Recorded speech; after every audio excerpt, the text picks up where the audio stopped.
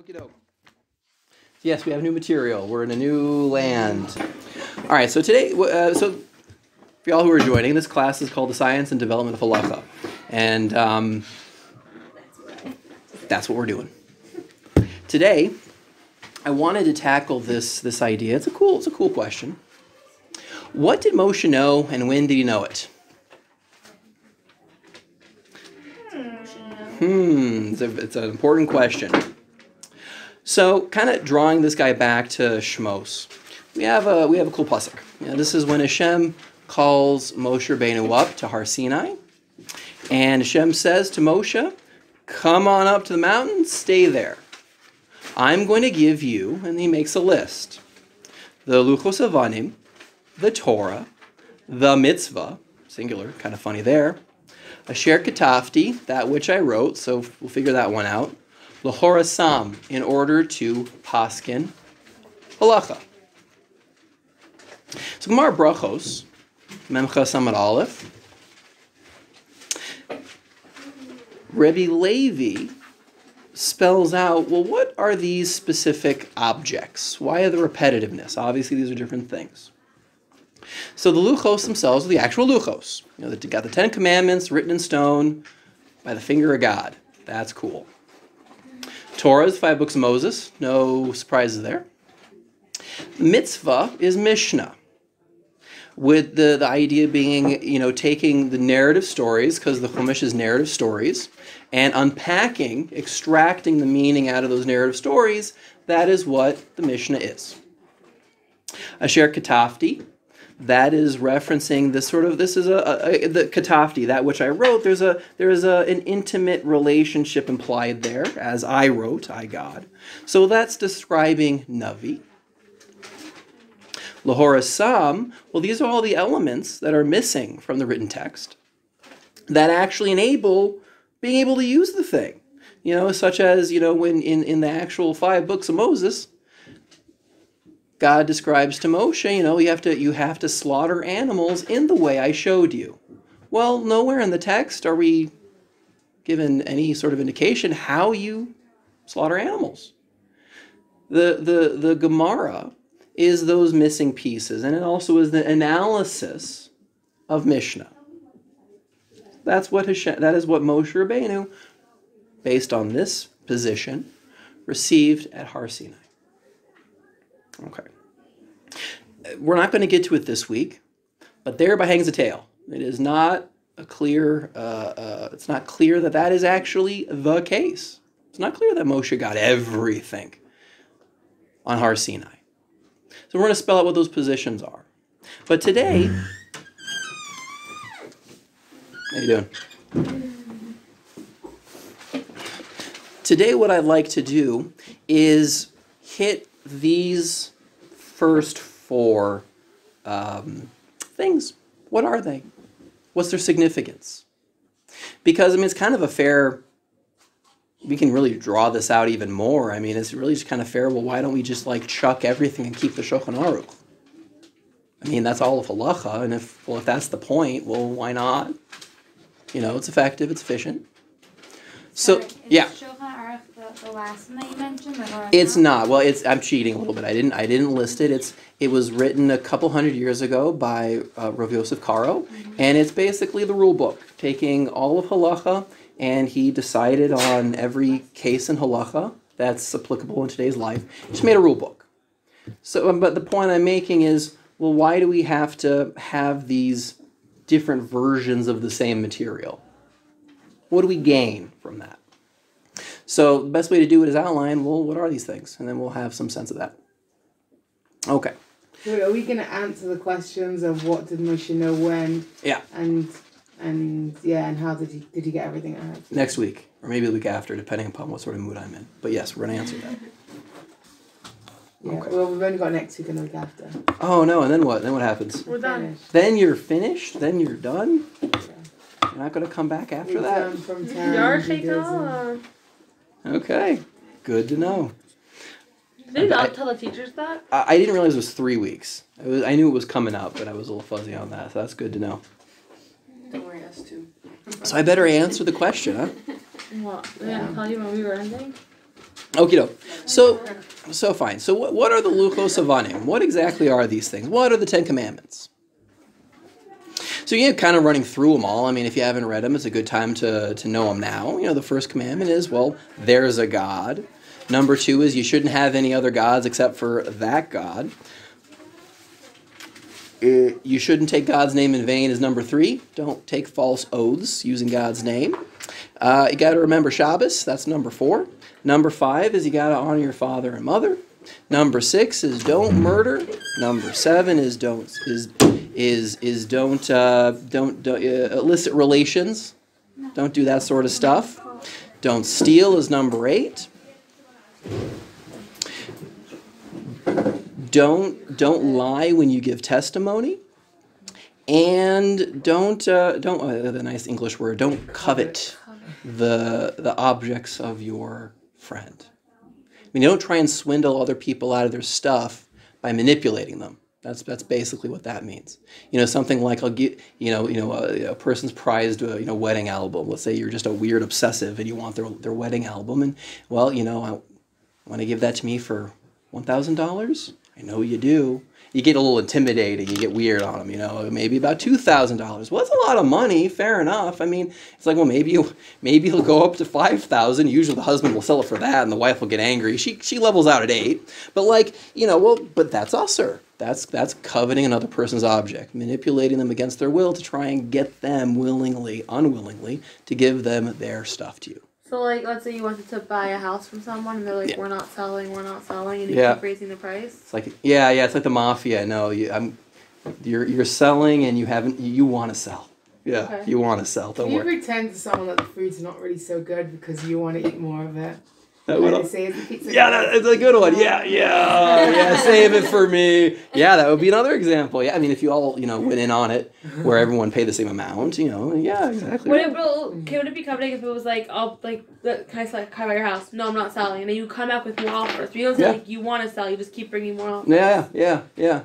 You got to get the point. Yeah, they don't want to sell. Okay, so those 10 commandments. Good to have those in mind. So what makes them so special? I really like atheists. I think that they're really interesting people. They're usually highly intelligent, and so whenever you hear an atheist have a difficulty, write it down and create a solution, because then you'll enrich your lives by a lot. So one atheist I really like is Christopher Hitchens. You ever hear of him? He passed away recently. Cancer. It was really sad. He was also Jewish. He was secular, but he was also Jewish. Anyway, so I loved his line. He had this piece that he would recycle in all of his debates, where he would say something to the effect of, that he just, very condescending. He was British, so he had like the accent from an American standpoint. He had the accent where it really hit home. But, this idea of, I really hope, he kind of builds this picture up of the Jewish people coming to Har Sinai, and they're ready to receive the 10 Commandments, and then they get all this stuff. He says, I really hope they weren't standing there with their mouths agape, shocked. You shouldn't kill anybody. You had to go to Har Sinai to learn don't murder people. Okay, maybe the last one we got a little fancy, don't be like the mafia and push people into selling stuff. That's maybe the most interesting one on the list. But everything else is common sense. So that is the basic challenge to religion that any atheist will give you is, you're the way they set the story up something like this, that you're given a whole bunch of rules and regulations, that most of them are common sense and they make sense, so good on your religion. It's at that stage they're making a straw man, because what they're doing is rules and regulations, they make it sound parochial. They're pulling out the wisdom of the religion and making it sound like it's a rule book, which it's not. So fair enough, you may have common sense. And common sense is common sense. Well, why do you need religion then? Because they have a whole bunch, not so many silly laws that don't make any sense. And then you have the fanatics who cause problems. So the atheists argue. Are you still quoting him? Yeah, this is his kasha. This is his difficulty.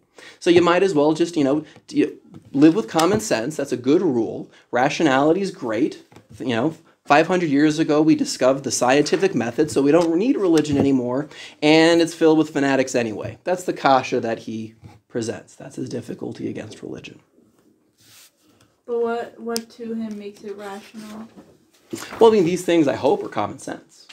Don't kill people. But something has to make it rational. That's true. Yeah, in the olden days they used to kill in like very fast times. That's true. They were like thinking times of Sudan. Yeah, yeah. It's not for now, but I mean, if I wanted, I could. No, because you were saying I could make a Kantian argument that's completely divorced of religion. That's whatever. I mean, the way that Kant puts it is, morality is based on generating from reason, is creating axioms that if you were to contradict them, you would be bothered by it. So, like lying, don't lie. It's a rule. So, don't lie would be an axiom because, well, as soon as you say, well, it's okay to lie, well, you wouldn't be happy to live in a world where lying's okay, right?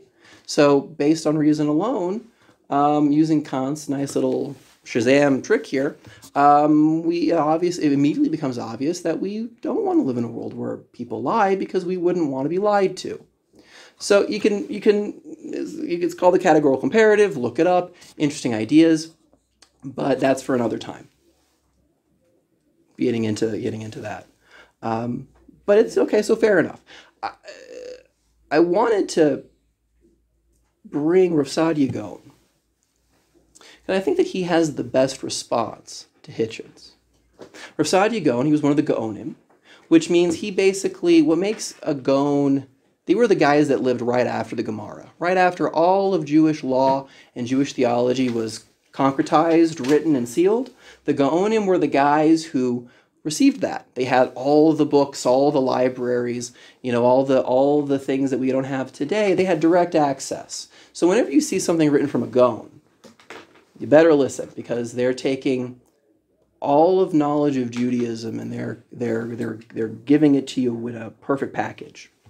So he says in his book, Emunos Videos, he writes that he says something to the effect that I would refuse to talk to anybody who would tell me they need a divine decree to know that murdering and stealing is wrong. I would not talk to such people. The Gaon says that? Yes. So he's sharing the first part of our buddy Hitchens. I sure hope you don't need God to tell you not to hurt people. It's fundamental. And we talked in previous classes the idea of human rationality as being so potent because we're made in the image of God, that when we realize something is reasonable, we are just as obligated in that as if it was written out in a legal Jewish text. Human reason's powerful because we are powerful as creatures created in the image of God. So it's in line with this idea.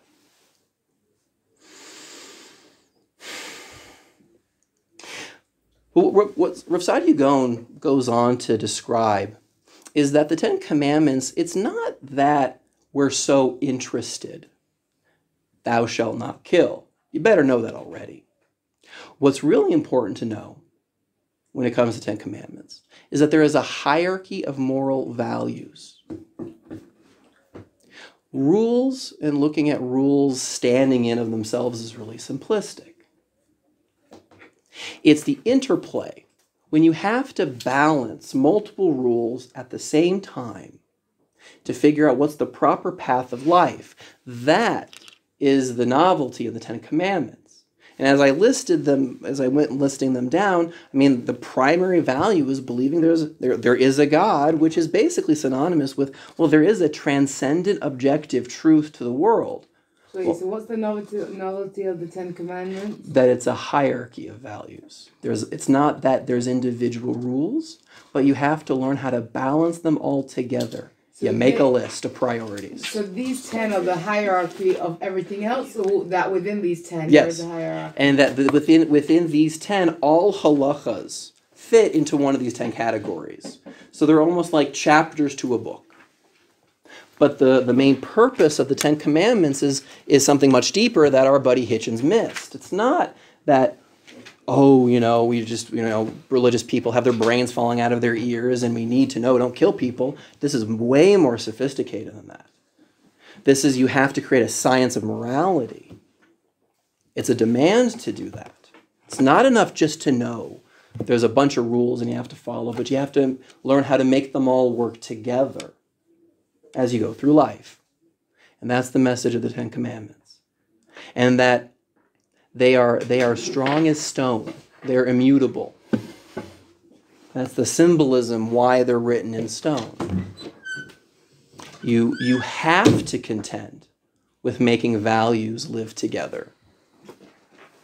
It's immovable, just like stone, this challenge of life. That's putting back the wisdom that he was taking out in his straw man. The other interesting,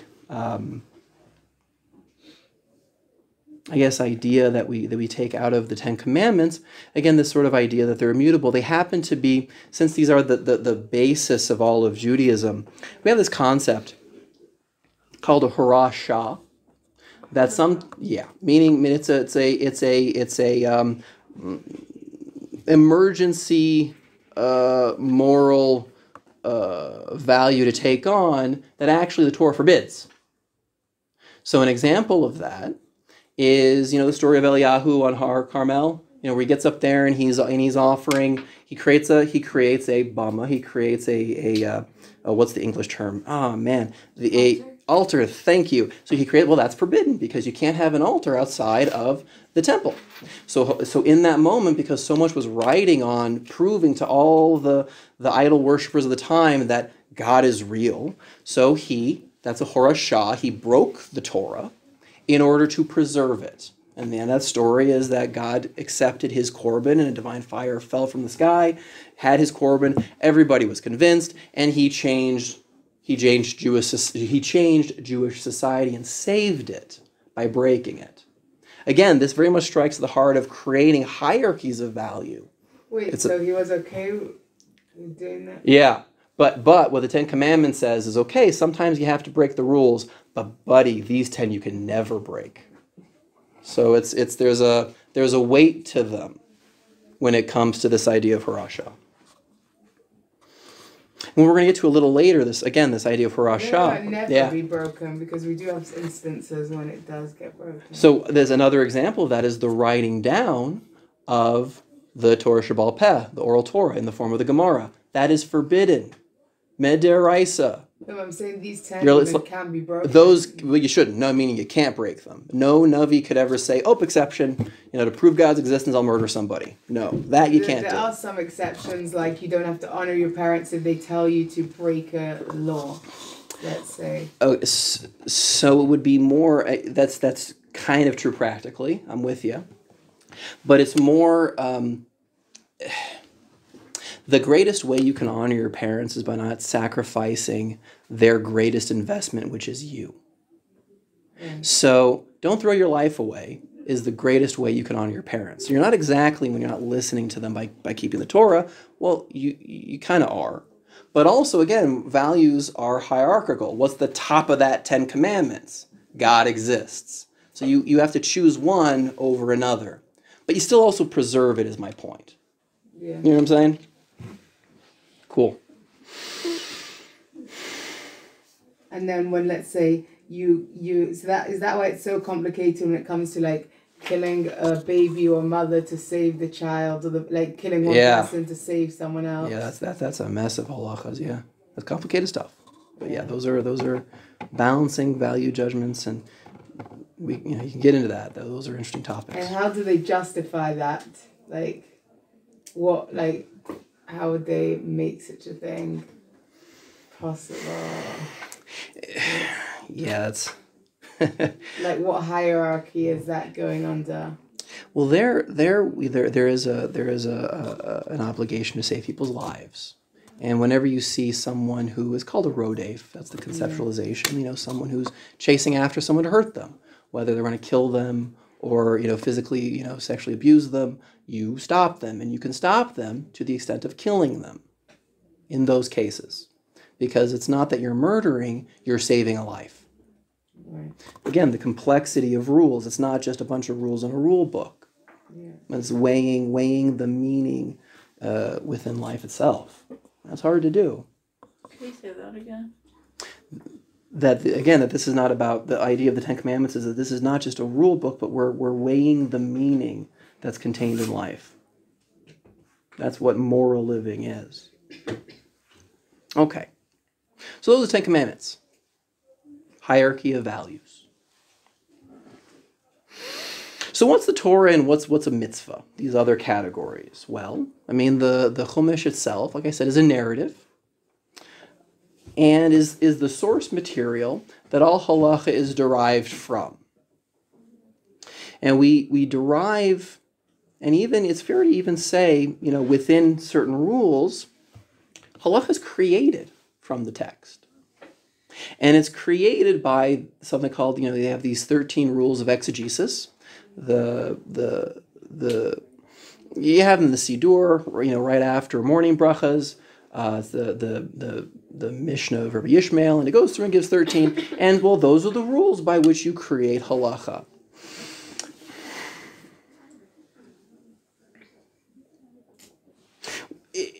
And I kind of comparing this to, say, mitzvah, which would be the oral aspect of things, not quite Gemara, but Mishma is the drawing out of each particular commandment from the text. Well, it's a press, because anytime that you standardize a text, you guys ever read like books that were written 200 years ago? Gulliver's Travels, for example. Oh man! Well, Gulliver's Travels, that's written in English. And I read that to my daughter. She was 5, and it was like after one page I realized this is a bad idea because it's such high English, and the words in English that are being used don't have the same meaning as they do today. So what I basically ended up doing was I'm skimming ahead as I'm talking, and I'm just translating into modern English the story. I mean, she was 5, she still remembers it. Really great stories. Gulliver's Travels. Check out the book. But as soon as you write down anything, well, it's frozen in time. So there's a really huge disincentive to the extent that I said earlier. It's actually forbidden, and it's forbidden for this very reason. That it wasn't until Rabbi Yehuda Nasi, during the times of the Roman conquest, that the way that different Rishonim and Gaonim describe it is that just, there was such a societal upheaval during that time that students couldn't properly learn from their teachers. And so seeing this problem, seeing Judaism threatened, its very existence hanging on the line, well, Rabbi Yehuda Hanasi had to pull an Eliyahu Hanavi trick, Horashah. It's time to break the Torah to save the Torah. So even though we're taking a hit in terms of language and culture also. I mean, the Mishnah was written in a very less technologically sophisticated culture than ours. I mean, it takes a couple of days to figure out, they had these well mechanisms that you're learning about, how these could, using such a thing could be a problem on Shabbos. Well, you have to have a whole research project just to figure out what are they describing with this sort of thing. As opposed to, well, you just knew it because it's an oral tradition that you never wrote down, and so it's at your fingertips. You also lose that. You have to translate an ancient culture into modern times. It's another reason why it was forbidden to write this down. There's also this, maybe a psychological perspective on this, where you look at the written Torah as almost like society itself. Society is basically ordered structures that benefit us. The roads work, the lights work. And there are certain beliefs within every society, and they do change, but they change because the younger generation has to basically save this dead society, so to speak, and reinvent it for modern times. So, I grew up with cassettes. They just don't exist anymore. It's a life experience that just doesn't exist. It's not there anymore. And that's just a small example. Well, culture is a load of those sorts of things.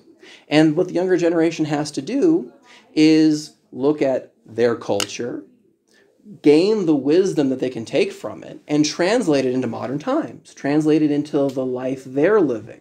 Well, as soon as you write down the oral text, that was kind of the younger generation, so to speak. That's what it represented, trying to it enabled renewing Jewish society and Jewish morality every generation. Well, now that stopped because it was put down in a text. Another reason why it was forbidden. But despite all of that, Yehuda Hanassi did it anyway. And that's the situation we all live in today.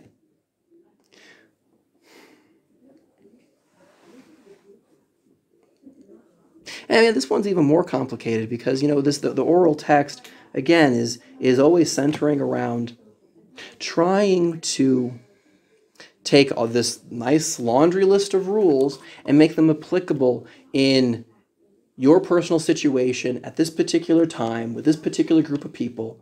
There's so many factors that it just would have been way more efficient if we could have just kept that one organic. And that goes a long way, and also kind of seeing, well, wait a second, well, when we say the Torah is infinite, well, what do we mean by that? You have so many factors you have to always consider whenever making a moral choice. Well, it might as well be infinite. I mean, there's no human mind that could anywhere near come close to taking all the factors you need to make a 100% full-blown choice.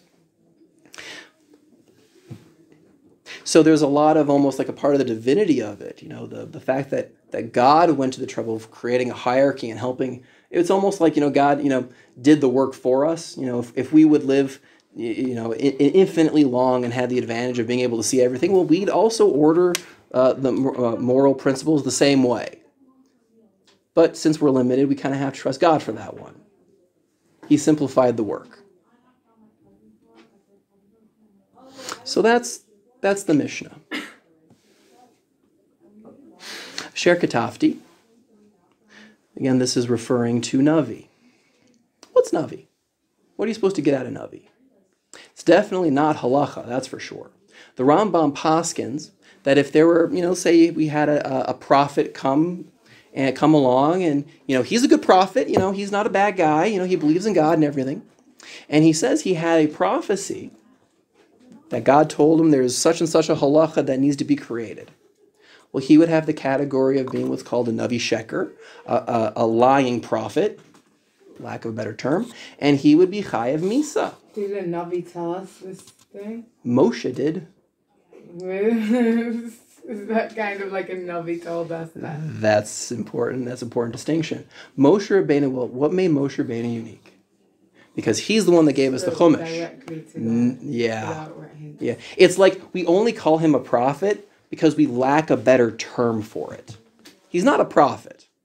In fact, this is one of the 13 principles of faith that the Rambam outlines, is man, if you want a chelak and olam haba, you got to know, God is not a prophet. He's a prophet plus.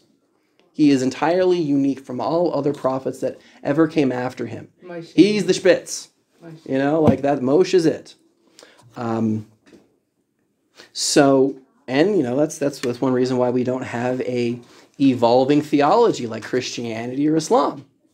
We say the buck stops with Moshe. It says in Devarim, there will never arise a greater prophet than Moshe. He's it. And so he with other Navis, what goes on, the process is, it's usually at night and they, it looks like they're having a seizure and it's a very out-of-body experience sort of thing. But dependent upon how developed of an individual they are, it's almost like looking through clouded glass. The image they receive is being translated through who they are. And Moshe Rabbeinu was the most refined person who had ever lived, to the point where in his waking life, God just talked to him. In fact, all other prophets, God calls you. You never call God. Moshe Rabbeinu could call God. So he's not a Navi. Just the lack of a better term, we call him a Navi. So if that's the case, well, what exactly is all these books in Nevi'im and Ksuvim? Well, what are they all about? What they're entirely concerned with, Rav Hersh, I think he speaks this out best, is they're all describing and struggling with the moral character of the society. It's not necessarily rules as such, but it's more about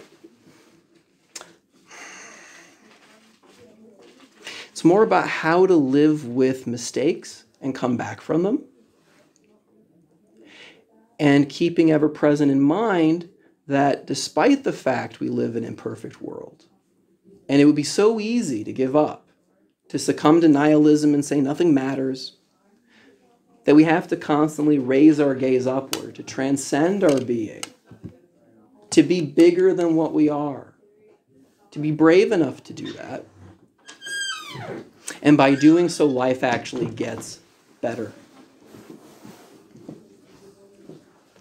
Kind of an offshoot, this is also a repeating theme in Navi, is this balance between having, beneficial societies, the kingship, and there's rule and order, like societies function. I mean, like that's how do rules play out? Well, you have to have a system of doing that.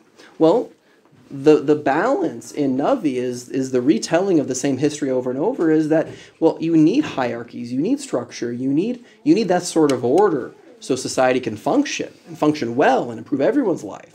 But they get top heavy. And the Navi was almost like the moral conscience of the Jewish people, constantly defying the Jewish king, who was evil. You better get back in line, buddy, because guess what? You're going somewhere that you don't realize, and you really don't want to go.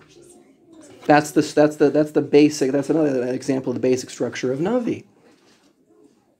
You see that, Shmuel, was hesitant to create a king, and even there, we had, the way that Jewish society was functioning. You had judges and different tribes, and what they more or less functioned as was like a check and balance, kind of like the American system of government. You had every single tribe and every single judge, every single Jewish court, keeping every other one in check.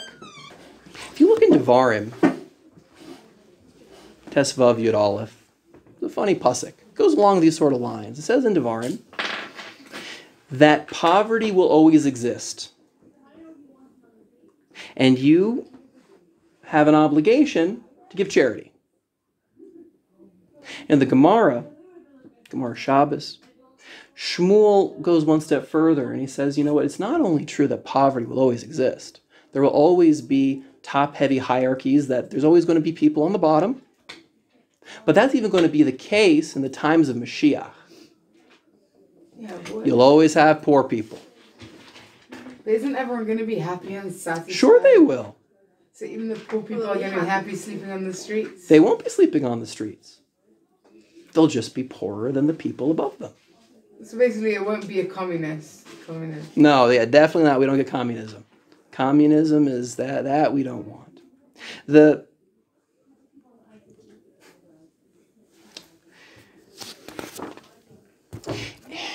like, it can't be too poor. The Ha'amek Davar, in his commentary on Devarim there, he describes that well, this, poverty, but not just poverty, but like hierarchies are built into reality. You always have a pecking order. And what's really cool about that is when we turn to our friends, the scientists and researchers, this is called Price's Law. Basically, the way Price's Law works, the guy's name was Derek Price. He lived in the 60s, and he noticed something really odd about professors and research papers. He just on the cuff realized, well, it's usually the same people writing the same research papers. What's going on? So he actually figured out an equation that could predict who's writing the research papers at what frequency, and it's something to the effect of the square root of half. So if you had, say, 100 papers are being written, you have 100 research papers being written, well, and you have 25 authors total. 5 of them are going to write half of those research papers. Now, what we notice since Price is that the entire universe functions on this equation. The mass of stars or the mass of galaxies work this way. The density of trees and forests works this way. Businesses work this way. If you're a business owner, it's really important to know that if you have 25 employees, that 5 of them are doing half the work. So that's really important to know, and that's one reason why when a business is struggling, they go into death throes, because what happens is the people are doing half the work, see where this one's going, and they get new jobs. And so it's not just the business starts struggling, but then the people doing half the work just left. And that's how your business just dies. So this works on every level. Only 5 people? Or Yeah, if you had 25 workers in your employment. A fifth of the people. So 5 of those guys are doing 50% of the work. If you had 50 people, then 10 people. It's the square root of half. So whatever that always works out to. So it's where's a pen? Whatever. Here we go. So it's an L graph. It's an L graph. It's exactly what that looks like. What I'm driving at, that the story of Navi is all about this reality, that you need hierarchies. They do exist. They're built into reality. Could that also be the proportion of people who are keeping the actual Torah? I was just going to say there's a Pirkei on this that describes how infrequent it is you run across a Talmid Chacham. Goes according to Price's law.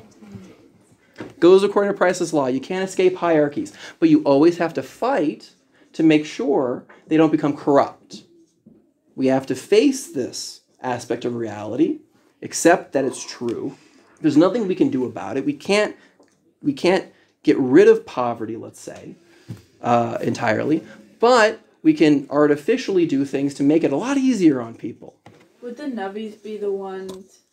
Would they be the 5 people out of the 25? Like the Navi. Oh, yeah, for sure. Even the word usage you use, 90% of the words you use are in a group of 500 words. It's like those 500 words are what you use 90% of the time. Like this is just built in across reality. So the Emek Adavar, man, was he correct about this one. And this is the story of Navi.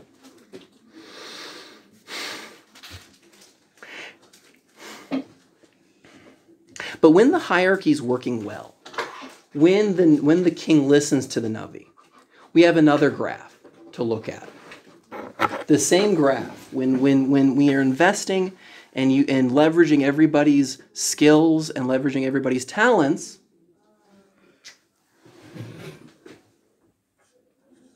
let's call it capitalism, all of a sudden, the wealth in the world skyrockets. Life gets better. Kind of like you were saying, are people going to live on the street? Definitely not. Because when you harness a hierarchy, when you don't allow it to become tyrannical, a lot's riding on this. This improves life dramatically. This makes life better for everybody. So even though you still have people comparatively who are poorer, man, it's not living on the street. And that's what you get. Through, and even kind of going back a few stages, looking at the 10 Commandments again, there's hierarchy, there's levels of importance. This is the way reality is. And it's complicated to navigate it. But we have a system that enables us to do that. I think it's even more funny. Again, Price's law. You take all the religions in the world. This one's kind of a joke, but I think it's true. Take all the religions in the world. Wait a second. The difficulty everybody has, the Jewish people, you guys think that you have the truth? I don't know, but Price's law kind of tells me maybe I do. I might. Price's law, good indication.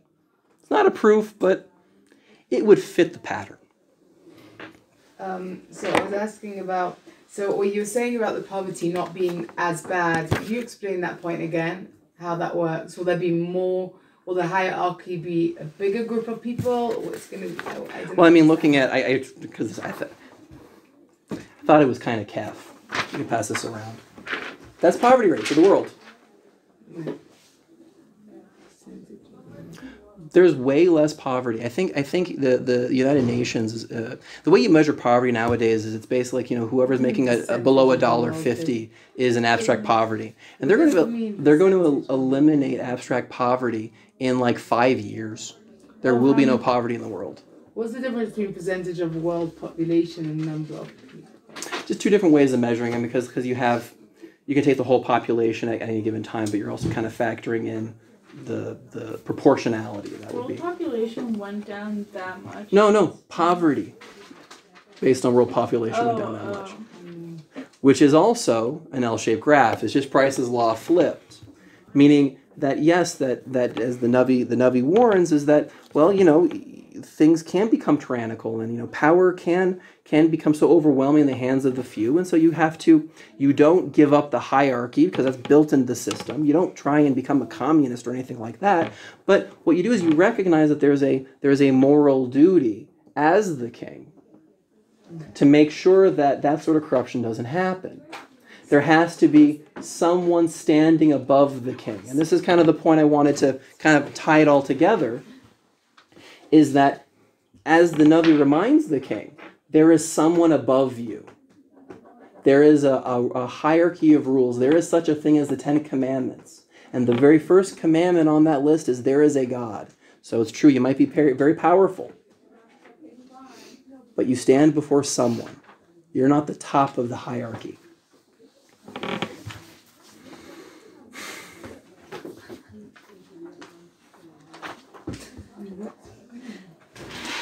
So we'll kind of leave it there, and next week we'll dive into what Gemara is, and sort out the question: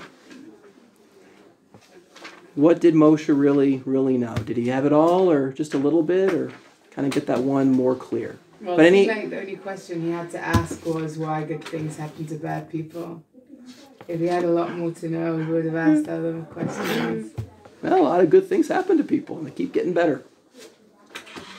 They do on every matrix. I mean, like, it's so crazy. Like, in terms of death rates, disease, starvation, war. I mean, like, there are fewer wars and less people die in those wars. I mean, like, the world is just getting better and better and better. And it's not even just getting a little better. It's like the rate at which it gets better becomes more quick. I think the world now is getting better. Yeah, on every measure.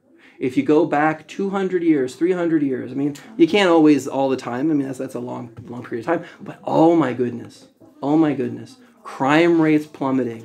Safety. I mean, like, man, like the only I thought this was funny is like every accidental death is reducing. Even the chances of getting hit by lightning are shrinking with every given day. Like, yeah, life's getting better, man. Someone was saying about the crime rates going down, that people are just so busy on their phones. Like, you're no longer scared to walk past, like it used to be before. People were so busy on their phones that, like, you were scared to walk past dangerous looking people because they're like, might come and attack you. But now people are busy more with like cyber hacking and things like that. No, even it's a new problem, but even there it's being solved, and even those problems are being reduced.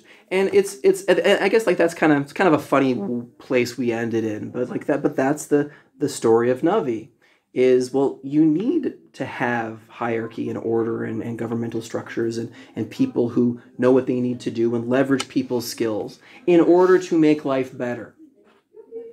But just be careful when you do it, because it could turn tyrannical and hurt North Korea.